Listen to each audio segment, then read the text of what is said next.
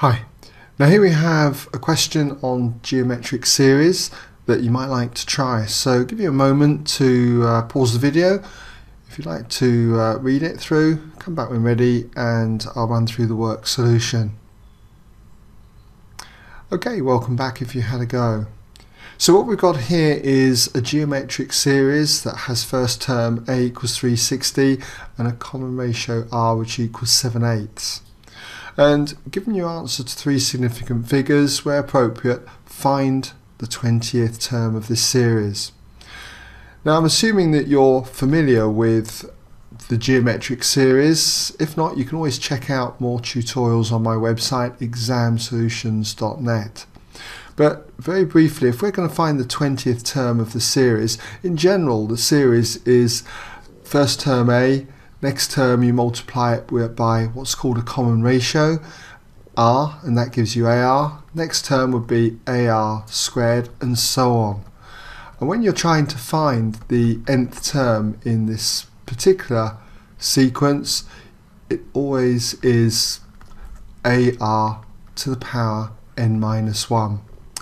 So when we're doing this question here, the 20th term, let's just put it down, the 20th term is going to be equal to a, the first term, which we're told is 360, multiplied by the common ratio 7/8, and that is raised to the power n minus 1.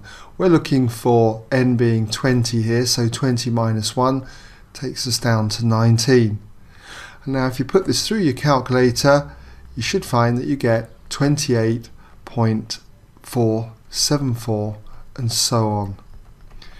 Now we're told to give this to three significant figures, so this is going to be 28.5 to 3SF. Okay, so that should give you that one. Now next one, we're told to work out the sum of the first 20 terms of the series. In other words, if we were to add all these terms together. Well, again, you should be familiar with this formula. We often write the sum of the first n terms as Sn, and there's two formulas that you can use for this. And if you want a proof of this, again, this is on my website, so do check it out. Okay, sum of the first n terms is equal to a times 1 minus r to the power n over 1 minus r. Or you could use another version of this where we times top and bottom of the formula by minus 1 and get a times r to the power n minus 1 all over r minus 1. It doesn't matter which one of these formulas you use, you'll arrive at the same answer. But we tend to use this one when r is less than 1. It just keeps the top and the bottom positive. And in this case r is less than 1, so it's a good idea to use this first version for the sum then of the first 20 terms.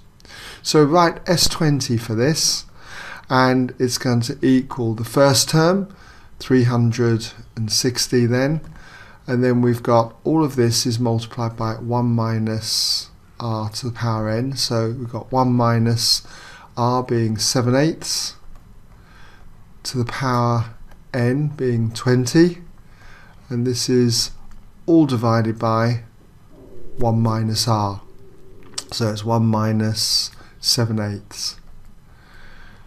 And again, if you put this through your calculator, what you'll find you get is 2680.678 and so on.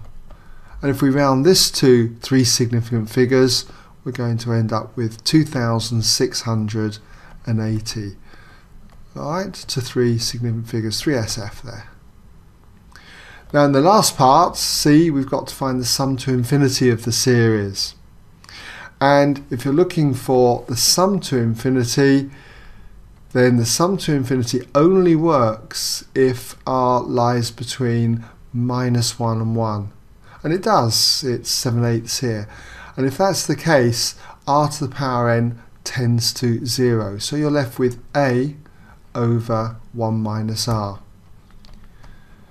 So for us then, the sum to infinity is going to be equal to A, 360 then, divided by 1 minus R at 7/8.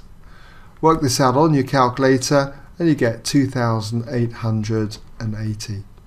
Alright, so we've got all these formulae here which are very common when you're working out problems with the geometric series. So that's just a quick reminder, and I'd encourage you to learn them. Okay.